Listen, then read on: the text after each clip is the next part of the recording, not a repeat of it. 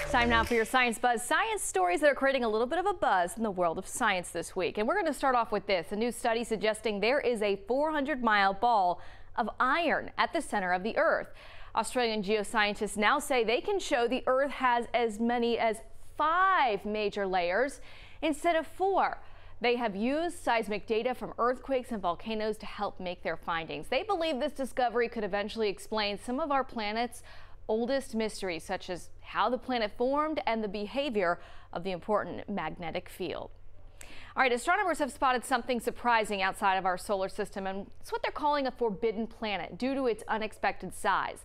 This new planet is the size of Jupiter. That's the largest in our solar system.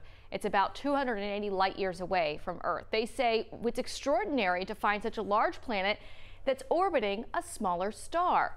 And the discovery, believe it or not, challenges theories about how planets are formed, and scientists are now planning on observing this planet using the James Webb Space Telescope for many years to come.